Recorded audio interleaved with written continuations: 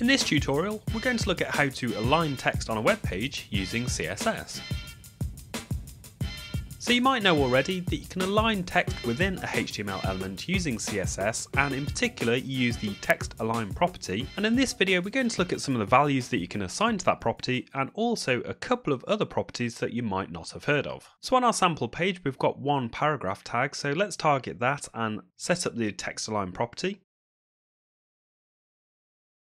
So the values that we can apply to text align are left, which is kind of the default behaviour, so it doesn't really do much, or we can go right to push all the text over to the right hand side, or we can use center to make each line of text centered within the paragraph tag, or finally we can use justify to make each line in the tag span the entire width. So there are some other values which you might not have come across, such as start and end. And for English language based websites, they'll do the same as left and right, but if the format of your page is a right to left language, then the positioning of start and end will be reversed. So I guess these values are a bit more accessible and making your web page a bit more extensible, but with left and right you know exactly where the text is going to be aligned. So I mentioned a couple of other text aligning properties that you might not have heard of, and the first one is the text-indent property,